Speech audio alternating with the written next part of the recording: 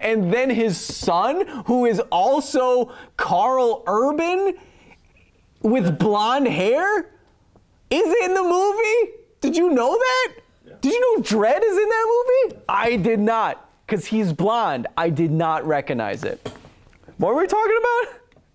Nerds are nerds are nerds are nerds. For example, if you know me, you know I'm a huge Magic the Gathering nerd. I play all the time, and this relates into a previous episode of Because Science. How? Well, look at this card. It has a weird name. It's a classic card from the game. It's called Nevinrall's Disc. But look at it more closely.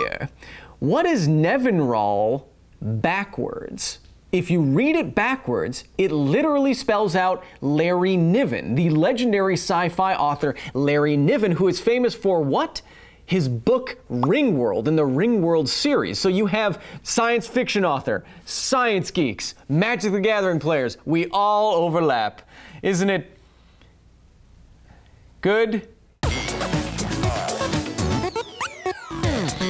Hello and welcome to another edition of Because Science Footnotes, the companion show to Because Science, where I take all of your comments, questions, and corrections, and I address them in this nerdy artifact creature I call a video. And then I tell you what's coming up next on this very channel. And hint for that, we're gonna make something go faster than light. Believe it? Huh. But getting right down to it, in the last episode of Because Science, which you can find pinned in the YouTube comments below, we were talking about the science and the history and the physics of Project THOR, one of the most famous, almost made space weapons of all time. We went through its capabilities, its engineering, its physics, its history, who made it, how much would it blow stuff up them. If you haven't seen the video, please go watch it, but I have a bunch of nerdy comments and corrections from you, so what did you have to say? A lot of caffeine. I'm on the fiend train. Frequent commenter Herbgore says, and thus Sir Isaac Newton's remains the deadliest SOB in space, which is a reference to a line in Mass Effect 2. And yes, what is really interesting about space warfare when you really think about it is that it doesn't have to be necessarily all futuristic lasers and nuclear weapons. It could just be something relatively simple like Project THOR. Force equals mass times acceleration. Just pushing a rock in space could be the deadliest thing about space warfare. And side note, I will bring up that line, that reference in Mass Effect 2 comes from the guy who wrote the Atomic Rockets website where I met original super nerd Matterbeam. It all comes back together. Venn diagram. Oops. Our next comment comes from a young Mr. BF who says, with all this supervillain talk, Footnotes should just start with the back of the chair and then slowly turning around and petting a cat. Well, I don't have a cat here, but okay, wait, let me try. All right, let me try something. Ow, ow. Oh, hello. Didn't notice you there. I was just admiring my last adversary. He thought he could get one over on me too.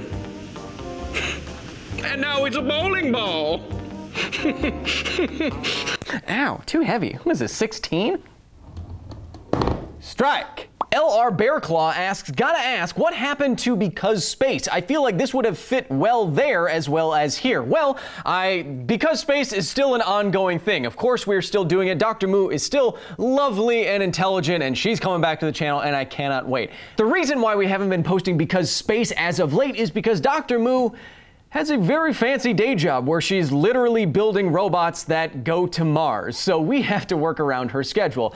I'm stuck here in the void for eternity. She has a day job, so we work around her schedule, but I can say this, more episodes of Because Space are on the way. Just Think says, so if Elon Musk makes space travel cheaper, can we enact Project THOR? Well, that's an interesting question. Let me think about it.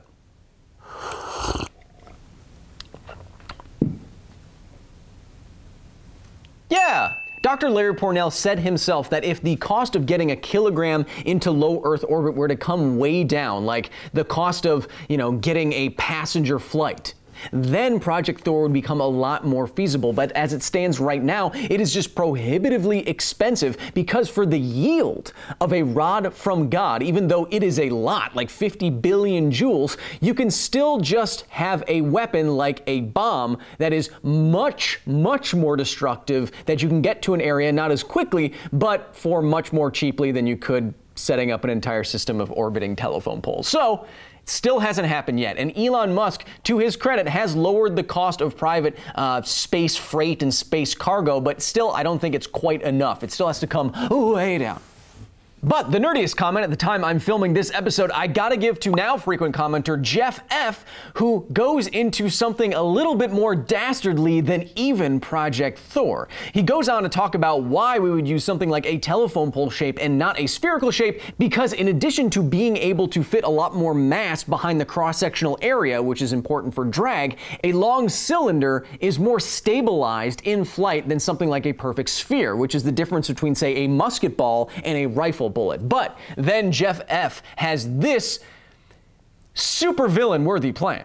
A much more devastating, cheaper, and super villainous plot would be to just blow up chaff in Earth's orbit. It wouldn't cause nuclear fallout, no expensive rods, or systems of satellite. Just blow up a commercial kitchen's worth of Reynolds wrap in space, and the world is going to be in trouble. This pseudo-Kepler syndrome-like effect has the ability to render most, if not all, communication satellites in orbit inoperable for some time, if not forever. Fill it with little things like screws and bolts, and you would even cause massive damage to the Earth's orbital infrastructure. So what Jeff is suggesting is inducing a Kepler syndrome. Kepler syndrome is when there is so much space junk orbiting the Earth at such a high velocity, like 8 kilometers per second, that you cannot leave Earth anymore. If you try to leave the ground in, say, a spaceship, some tiny fleck of space trash will puncture your hull like a bullet, like you were butter, like you weren't even there. So inducing Kepler syndrome by blowing up tiny, basically nail bombs in orbit, that's way more villainous than anything I ever came up with, and now I'm adding it to the things that I'm never mind. So for all that, Jeff, you are now indeed a super nerd. Ah! But, of course, I'm not always right. I have a terrible time with people's names because I don't allot the appropriate attention to them. I was trying to think of who Bruce Springsteen was, and all I could come up with was Big David. You know. Big David, the singer? Nobody's perfect. So what did I get wrong last week? Well, our first correction comes from a few of you, like Rawket and Jeep, who says, well, what about the Outer Space Treaty? Wouldn't something like Project Thor be banned under the Outer Space Treaty to prevent weapons of mass destruction in orbit and the like? Well, as some of you in the comments, some of you super nerds actually pointed out, there is no explicit banning of something like Project Thor in the Outer Space Treaty. I'm reading from the San Francisco Chronicle here. Quote, such hypervelocity bundles of metal are not specifically disallowed by the 1972 Anti-Ballistic Missile Treaty, which explicitly prohibits only developing nuclear weapons in space. The rods, however, they go on to say, would violate the spirit of the more general Outer Space Treaty. So while the rods from God might violate the spirit of a treaty, they're not explicitly banned, and so an enterprising supervillain could do it. But then again, supervillains aren't really worried about treaties that much, are they? I know I'm not. The only treaties I'm worried about are crispy treaties.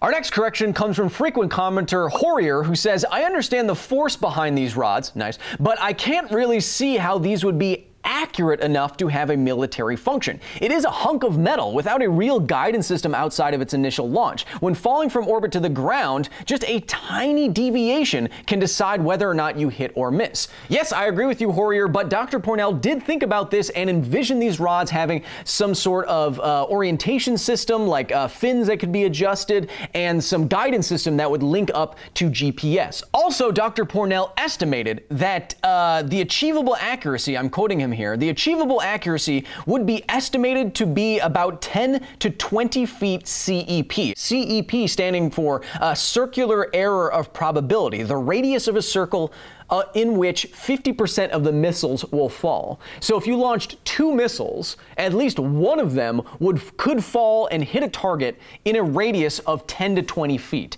Being able to hit something from space anywhere in the world within minutes, within 10 to 20 feet, which isn't that much wider than what you're looking at right now on my scale, is pretty surprisingly accurate. So I think these things could have a tactical advantage in that way, but they still do have other problems. RMAC123 has a correction who says, would it not be much more effective if you just use an actual nuke coated in tungsten? And I'm assuming you mean then drop that from space, like dropping a nuke from space.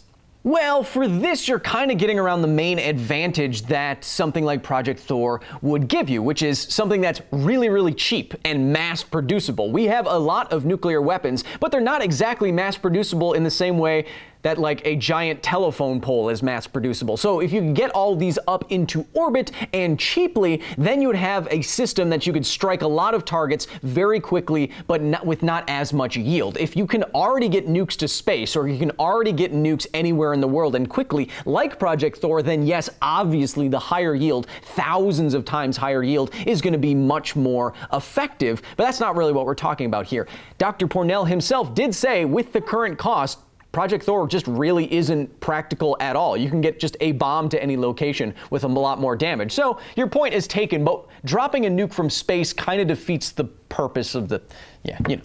Benjamin Klein says, haha, love the intro!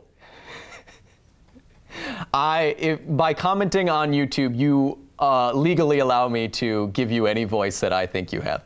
But how destructive would a Tesla Roadster be if fired from space? That's how Benjamin Klein sounds. Well, Benjamin, as we said in the episode, NASA has some estimations for what will make it through the atmosphere. For a Tesla Roadster to make it through the atmosphere, it is not like a space rock. It's not as dense. It's not as dense, probably, and it's much smaller than NASA's estimated figure of how big something needs to be to make it all the way through the atmosphere, atmospheric heating, and get down to the ground, which is 25 meters, which is 75 feet. A Tesla Roadster is not 75 feet in diameter, and it's made out of metal, and it would probably need a heat shield, or else that metal is going to get to thousands of degrees, and the car is going to rip itself apart, and a Tesla Roadster will probably not make it to the ground depending on the angle of the car during re-entry. So I do not think that a Tesla Roadster would make a very good rod from God. But the nerdiest correction at the time I'm filming this here episode, I'm giving to The Chopping Block, who says a lot of great stuff about how you could enact Project Thor for real if you were being real kind of dastardly about it. All this supervillain stuff, I have no idea where it's coming from. But they mentioned something very interesting near the end: plausible deniability.